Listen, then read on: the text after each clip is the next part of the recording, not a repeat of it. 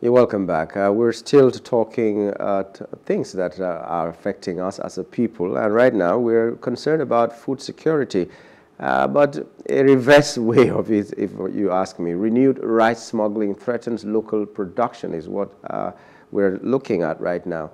It means that a lot of rice will come from outside the country, and the local production will be affected. But it's a possibility that it will become cheaper for people to buy. And so we are between the devil and the dark blue sea, or the deep blue sea.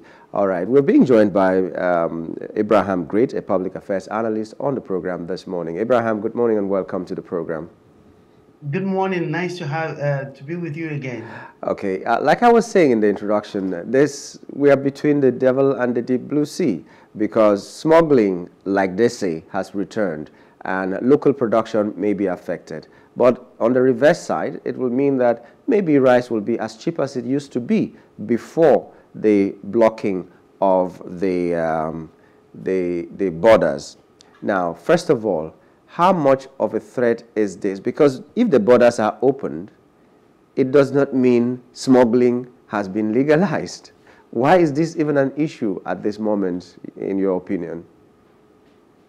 I think Nigeria needs to be a lot more strong on our foreign policy. One of the first things that a country needs to secure is its own border.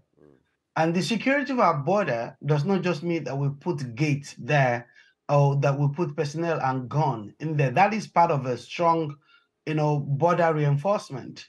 But even the policies, the penalties, both for smugglers and for custom officers or anyone or police officers that are involved in enabling struggling in itself. So all of that needs to be a lot stronger, or a lot. We need to look more into that to make it really, really difficult for people to be incentivized to be able to smuggle. There is no direct proof that the price of rice will reduce because it is being smuggled into Nigeria in the first place. Yes, the proliferation of it means that it might be a lot more surplus. But what is the data behind that? The fact that it is significantly, really significantly cheaper than the rice that is being produced in Nigeria. What we have in Nigeria is mostly greed. When I mean greed, I mean people find quick ways to make money. People find quick ways to bring any product and services into the country. And because there is no per se, I've been recommending that we have a tribunal that government set up to regulate price. There is no evidence that shows that the local rice produced in Nigeria should be any more expensive than the one that comes from abroad. Okay, but it's not actually that it is because it is produced in Nigeria. Rather, it's because at the time that the federal government stopped the importation of rice and other commodities from outside Nigeria, the supply was grossly inadequate, so it made the price to go up. That's my thinking. But the government, my problem now is the government has said that they invested so much in rice production within the country, and now smuggling threatens that local production even in spite of their investment. Do you think the federal government did enough for the production of rice, local production of rice? Because if we have enough in Nigeria, there wouldn't be any need to even smuggle anymore in. As I said, there is no you see, Nigeria in many cases, we're beginning to have data, but we still lack the ability to curate accurate data in the country. The federal government has done a lot in incentivizing agriculture, fertilizer in the past government, and I'm sure the current government is going to do a lot more. But I'm saying to you that there is a causation between price fixing and scarcity in Nigeria, because it is not evident that more production in Nigeria itself, and I'm saying this because I'm an investor in Nigeria, also even in the sector of agriculture. There is no direct evidence that shows that there will be, when there is more production of rice in Nigeria, that the price will reduce. The Nigerians people set prices a lot on their own. And I'll give you an example. You go out to go and buy suya, ordinary suya.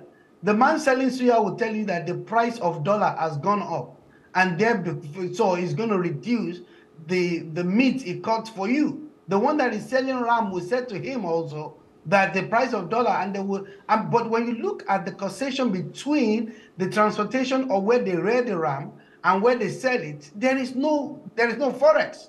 Somebody will argue with me, oh, look, transportation, most of it, there is very little cost in them transporting. Some comes from the north and stuff like that. We need a very stronger policy in price regulation in Nigeria. How will that impact on the economy? Because it seems to be like the price control that we saw in the first coming of Muhammadu Buhari when he was a military head of state. Price control, army will go into the market and set a price for commodities and all that. How will we separate that from interference on free market? So there is a need. It's not going to be a quick fix. There is a need to re-engineer the public infrastructures in Nigeria. There's also a need to re-engineer the economy and to automate as many things as possible in Nigeria. The lack of automation means that people can just wake up. The market itself, I understand, people will want us to have the concept of a free market, but free market should not be a frivolous market. Free market should not, be a burden on the pocket of the people. There is a need for there to be a central regulation of price of commodity. That means that we have to impute nearly every commodity that is produced in Nigeria into a central system, and there has to be monitoring to be able to know what is the cost of production, what is the cost of transportation, what is the cost of maintenance, the holistic cost of operation. So the science behind that, as it's been done in Switzerland, means that the government will then know, instead of subsidizing fuel or what have you, the government can then say, you know what, as it's been done in Switzerland or in America, we have a problem here, a shortfall here, we can actually subsidize food. Because the most important thing in every country, I've always referred to Maslow's hierarchy of need, physiological need, which includes food. If government must subsidize anything in any country, it must include the physiological need, which is food and electricity. Well, I don't know how that will work in Nigeria. I don't know. Because everything seems to be tied to the other. For instance, you were talking about the ram and the suya and someone challenging you that the transportation and all that. Yeah, okay, what about even the dollar?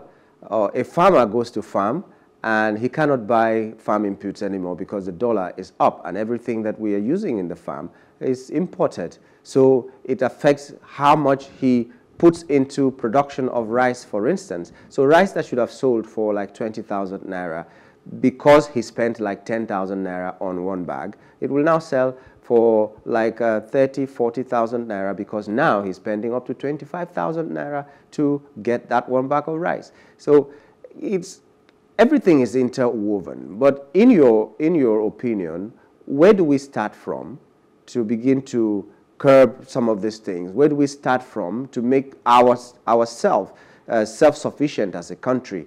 Because that is what it boils down to. If they're smuggling into the country, it means that we are not self-sufficient, we are not having enough. Where do we start to make Nigeria self-sufficient in terms of food especially? We have to go back to what I said first in terms of, we have to reduce the incentive for people to smuggle in the first place. What is the root cause of struggle? Mm-hmm. Part of the cause for smuggling, rather, in Nigeria that I have found is that people are greedy. People want fast money. People want to, I'll give you an example of Canada, where I am at the moment. It is extremely difficult for you to bring in many things, even from America.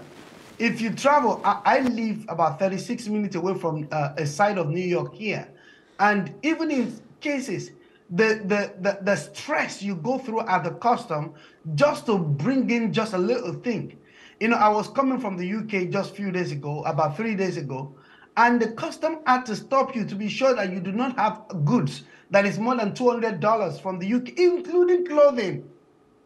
I was going to bring in a Range Rover from the UK because I'm just so used to the car, and a BM. When we moved here, the price that they put on both cars was nearly 16,000 pounds for us to be able to bring it to Canada. They're not making it easy for you to bring anything into Canada. Now, what does that mean? That means that at some point, Nigerians will have to temporarily eat what they grow. What that also means is that maybe some food, maybe corned beef or what have you, may not be available in the market for a while. There may be shortage of things that have been imported because there has to be an element of intentionality. You don't only deter people from bringing things in, you also intentionally, ban certain products intentionally and make sure that your border are secure so that you can grow your economy. Economy should be part of the major, or one of the major hub of prosperity in any country. Agriculture. Agriculture should be the source of prosperity for many citizens in a country. So we need to be intentional about securing our borders.